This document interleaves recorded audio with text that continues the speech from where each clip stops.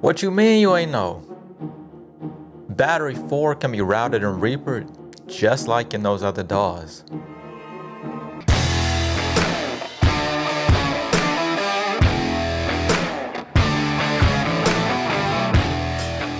Hey, welcome back to the channel. So today I'm making this video in response to a comment I received about battery and the multi-outputs and how to route that in Reaper. I know it's been done, or there's other videos that are showing how to do it for, let's say, like easy drummer or addictive drums too, but I didn't see any videos really specifically on how to do it for battery. So here we are. All right, so let me go ahead and get this out of the way now. What I'm about to show you, this only works on the VST3 version of battery. If you're using anything else but the VST3 version, I say load up a new track right now, go into it, pull up the battery VST3 version,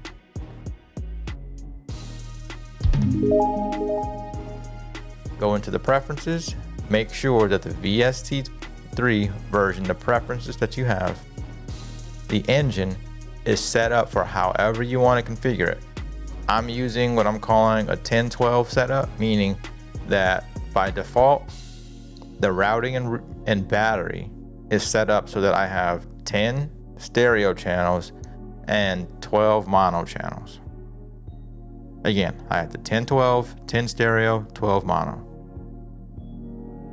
All right. So you have that, load whatever kit you have in here. In this case, I just have in the bomb.com kit.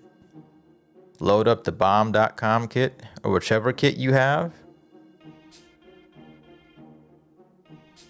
Copy the MIDI file from here or move it however you want to the next, down to that track with the VST3, and let's go. All right, so step 2, open battery in Reaper's effects chain window. I typically don't use it open in that window. I have it in the floating effects window, which I like. I don't want to have all the extra stuff on the side, but this only works from the effects chain window. So from here, I can just double click the top.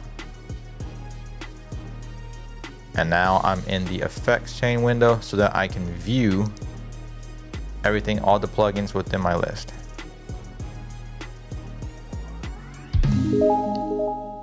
Next, I'm going to right click on battery, VST3 version, battery, and I'm going to scroll down to build multi-channel routing for output of selected effects. Again, I have battery 4 as my selected effect. I'm going to click build the multi-channel routing, and I get this pop-up window from Reaper. Build routing confirmation. Do you want to add the following tracks to this effect? Yes, we do. So in this case, it's going to add all these tracks, all these outputs, excuse me, as tracks. So I click yes. And now you see on the side here, I have a ton of tracks that Reaper has just created, and they're all mapped to the outputs from battery.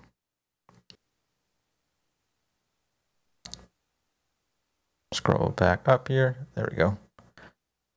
So if I play the track now,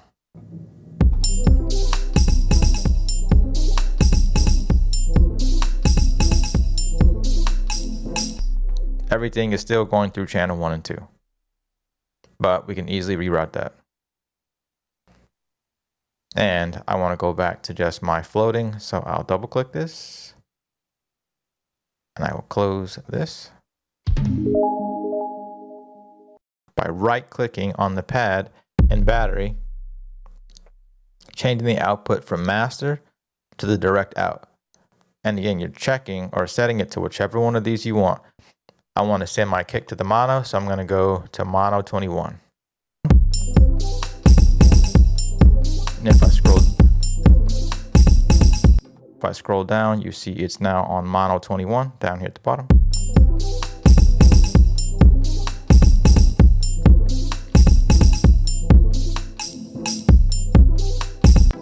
And then I'm going to put this side stick on 22.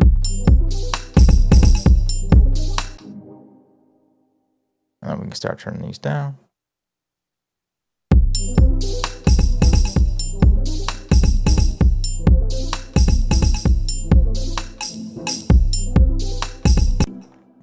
this on 23.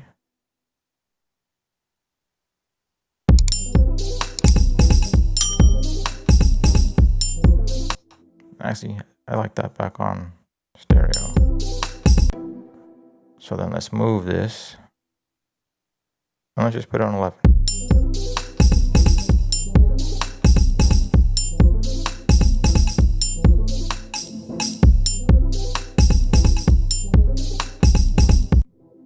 We'll put this on.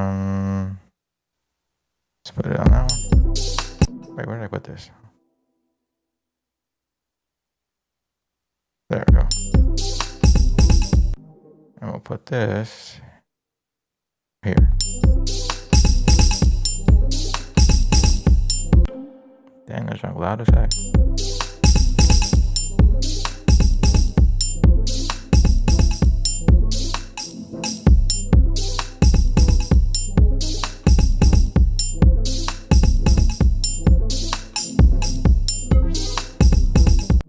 All right, so you can see now they're all on separate tracks.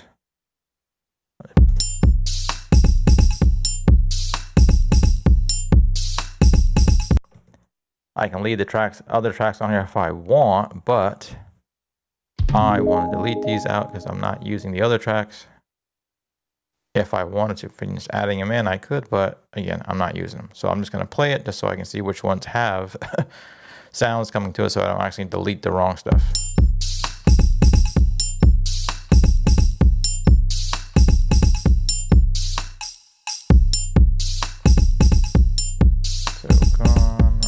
Guys.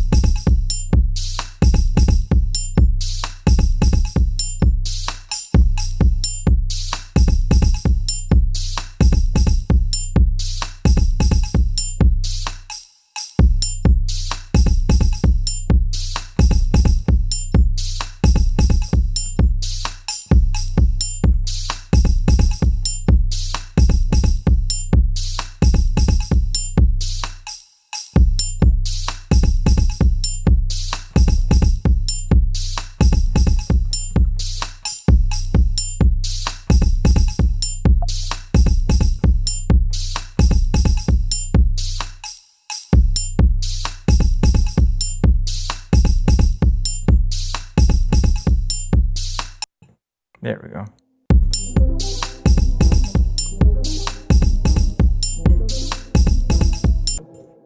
And then from there, let's see, you can do a couple things. I send all mine to the bus.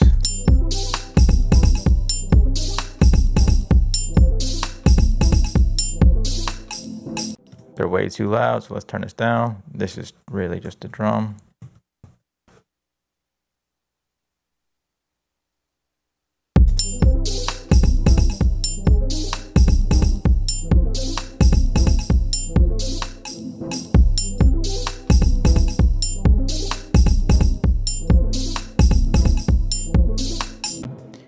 You see, I had this knock plugin over on the whole thing. If I want, I can put that back on the drum bus, on the group now, the folder.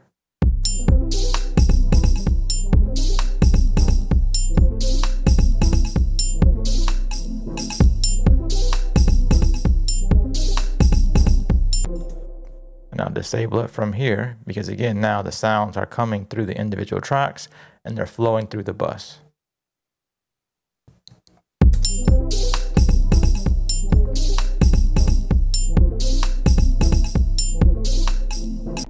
I can now process all the tracks just as I would in any other instance individually. Again, I can turn on my kick, mute the kick.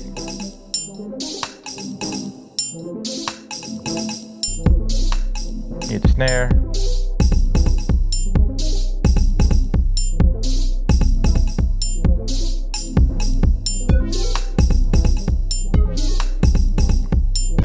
Process all of them. Put a nice clipper on.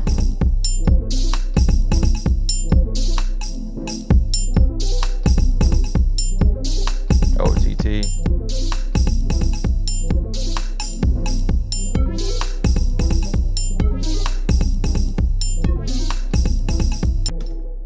So you got full control now over all the tracks that you were, you know, using individually, just as if you had the multiple tracks with the MIDI on each split out.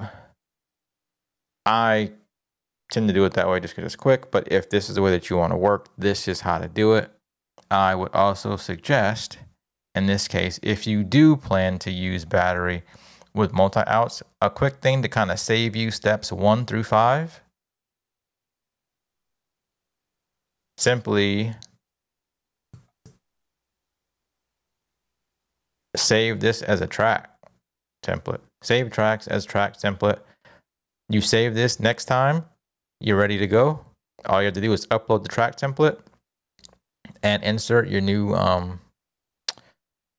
kit within battery. Now, one thing to keep in mind when you do this, anytime you change the kit, you will have to go back into those individual cells and map them to the output, because changing the kit refreshes the battery and all of the cells back to the default, so they'll all end up going back through the master. If you perform the steps and you found that, you know, the sounds after you changed the output from master to whatever channel you decided are not coming out, double check the outs here. I would say click this and make sure that your plug-in pin connectors, that all these boxes are checked. So that's how you route it out. Really saving the track as a template, I think it's going to be super helpful. Again, that will save you from having to repeat steps, you know, 1 through 5. If this video was helpful, you can help me by hitting that like button. Subscribe to get locked into the channel and to be notified when I post the next video. All right, music community, until the next time, peace. Yes. Complex.